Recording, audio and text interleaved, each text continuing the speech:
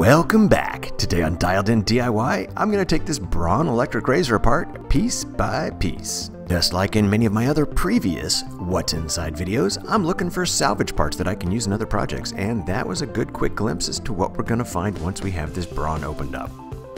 The outside pieces all come apart pretty easily, and they were intended to do so. Once we get past the foil and the foil frame, we're going to get to the cutter block and another little outside cutter. All of these pieces are easy to get off and on, but once we start taking screws out, we will void the warranty, so don't do it unless you've got one like I have that was given to you to take apart for this very purpose.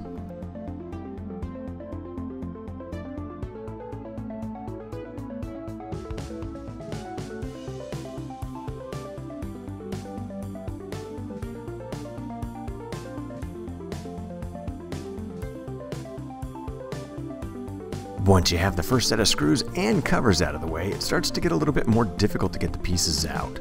But you're going to work at it a little bit harder and keep going with it because they will slide apart and it will be able to put it back together if you want to. Eventually, I do get to a point where I push a little too hard on a couple things and they break. So caution is the rule here. Be careful if you really want to put this back together when you're done.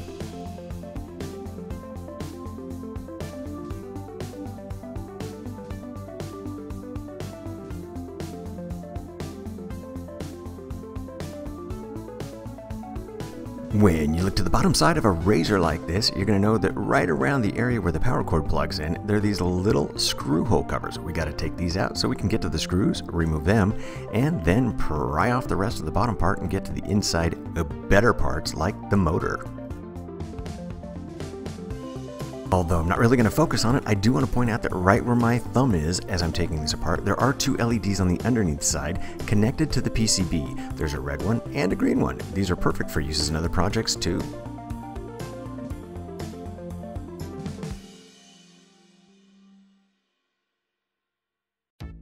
This set of rechargeable batteries would actually be great for another project if they still worked. I think the reason this was probably donated to me for the purpose of destroying it was because it would no longer hold a charge, which made it pretty much useless. However, I would have loved to have had that rechargeable battery, and I would have kept the charging set on the chip inside intact to be able to use that.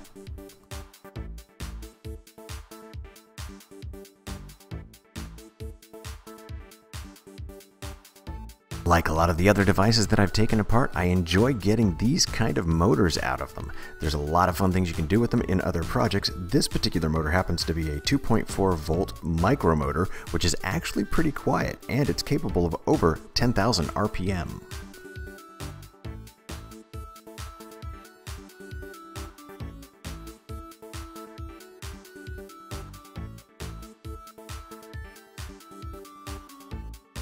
Although I could have gone ahead and desoldered then resoldered the wire so I could easily get that motor out of there, I decided I'd go ahead and take a shortcut because I don't plan to reuse the body from this razor. With that done, I had basically disassembled the entire razor. As you can see, it's not that many parts and it's not that complicated, but it is pretty cool, and I now have another motor I can use in a project.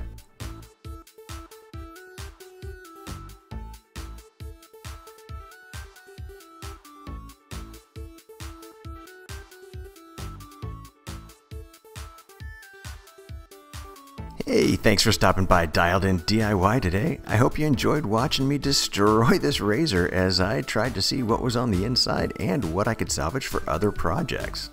If you enjoyed the video, I'd love for you to let me know by clicking that thumbs up. And if you're looking for more videos like this, check out my playlist. I have one dedicated entirely to what's inside of stuff. Just make sure to come on back when you get a chance and check out more Dialed In DIY because there's plenty more to come.